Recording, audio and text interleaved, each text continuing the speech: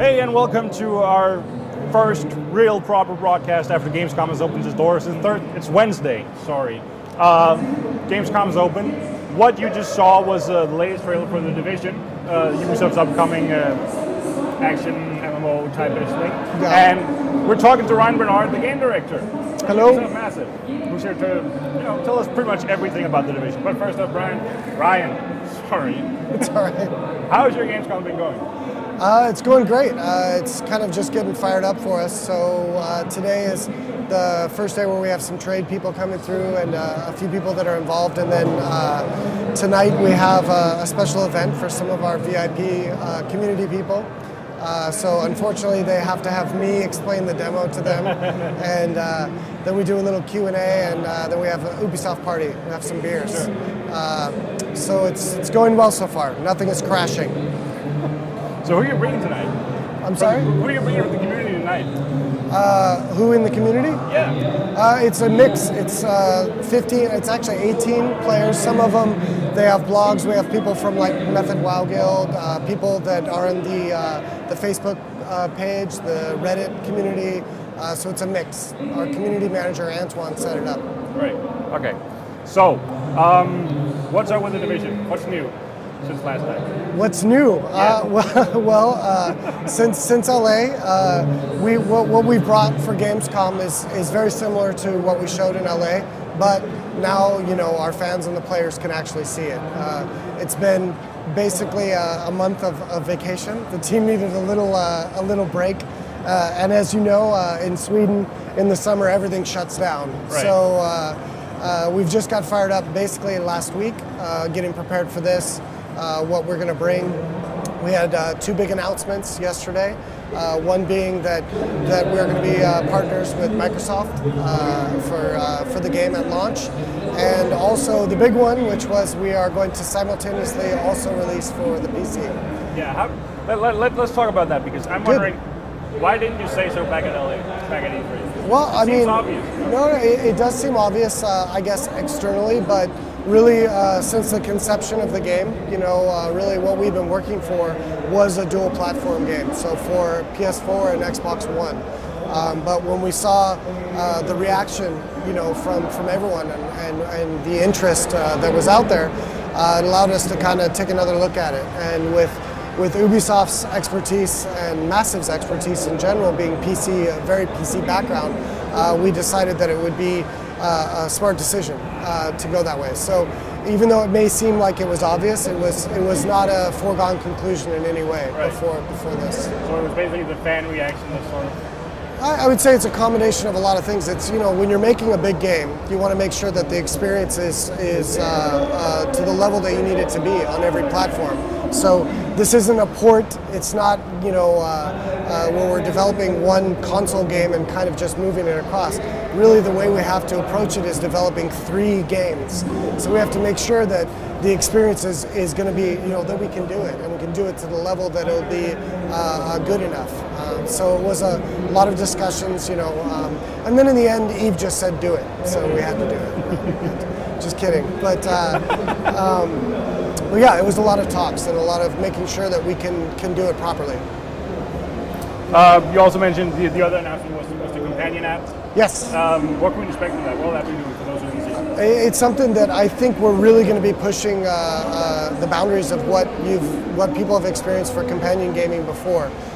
You know, when we set out originally on designing it and what we wanted, what can a companion app be? It was very clear that it had to be meaningful, which means that it has to be a client. It's not, you know, just some chatting or browsing your character or what a lot of what contemporary applications are. So that's a big challenge, right? You want to actually have an application that's running a game that interfaces with the HD client, that has its own progression, that has a use in the game. So it's not going to be an annoyance for our players when they're playing. It should be completely like a buff, if the way to think of it. And that's kind of how we set out approaching it. Then it came about with, okay, it should be a drone, something that's kind of like a 5th party member when you're playing, that can scout for you, can help you out in combat, and it should always just be a positive experience. And you know, we're still early in development on that, and it's what you can see here at our booth. It's what we had in LA. The actual game, it's about 2 minutes of gameplay with the companion, and it's only going to grow from there. PvP is another aspect you've been talking a little yes. about. I know I remember you teased it, tiny little bit of tease back at yes. E3, and then there's been some quotes floating around about how PvP will matter and stuff yes. like that. So talk us through that. Okay, well, it's you know, it's another thing where we can't go into super detail because, you know, this is a process and we don't want to, some of the stuff, it's very important for us that players discover in the game.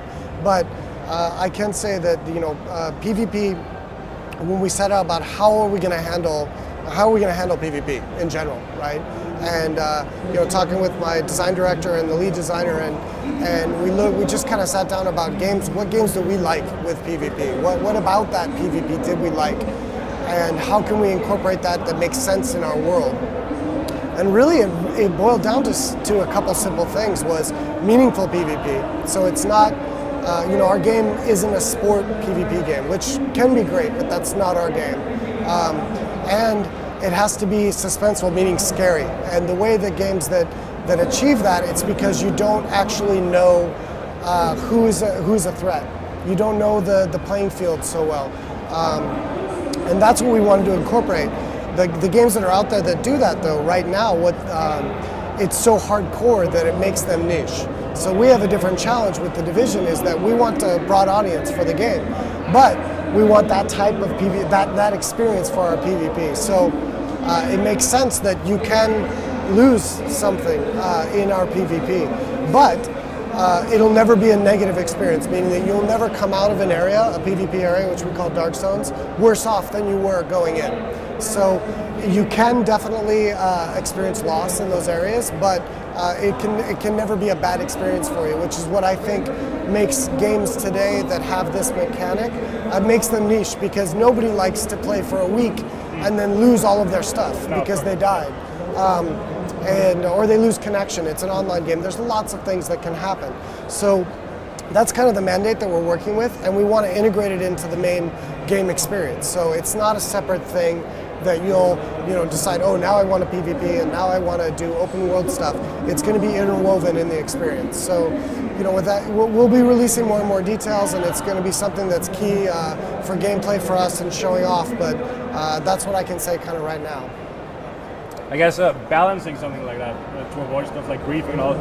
Yes. Negative behavior. That must be a challenge. It is a challenge, but we have, you know, the team I have and we have at Massive is extremely experienced. We're all gamers, and especially with online, I don't want to say MMO, but these types of games.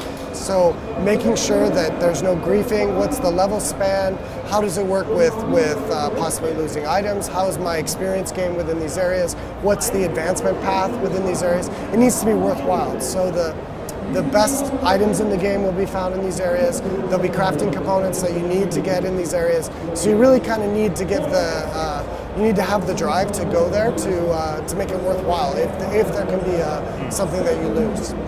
So it's something that we focus a lot on, and we will focus till the day we launch.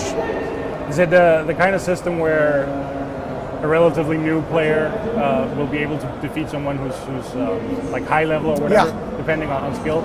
So yes and no. I mean, that's a terrible answer, but I mean, we are an RPG. We're an RPG at our core, and we want items to matter. And items you're out in New York, you have to scavenge a lot of items. Your ammunition is important. The gear that you find or that you claim off enemies is important, and you need a progression in that, or it's meaningless, right?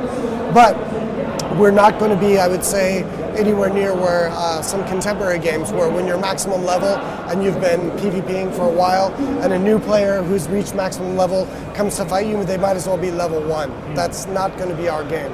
So it will be segmented by in a way that's new, that does take into account your items and your level. So a new player won't just get owned by people that have been playing the game for months. But it's also important to have some exposure to that, so you know there's a reason that you want to put time investment in this. I can get this type of item or this type of weapon, can unlock these certain talents or skills by putting in time. So it's again a balance thing, just like balancing the PvP itself on how we get players together across the span. The obviously the big thing for this Gamescom is the next-gen console. Yes. You're only doing the next-gen console. Yes. I'm wondering, what's the sort of main advantage, besides raw processing power, that the new consoles are giving you guys from a developer perspective? Yeah, I mean, for me, it's the amount of freedom it gives us. Really, the type of game that the experience that we want for the Division. It's a big game. It's a big world. So you have to, you have to have something that can handle the loading, and you saw the demo, our level of detail is extremely high. We really want to make sure that this looks and feels like a next generation game. And all that just adds up to player emergence. You really feel like you're in this New York that's falling apart. And that takes power. That takes power from both the PC now and also this next generation of consoles. So it allows us to have extremely advanced behaviors for our enemies. So basically everything that you can do now currently in these, you can just do more of. So for me, it's really just freeing. It's not really it's not a challenge in any way. It just helps us make a better game.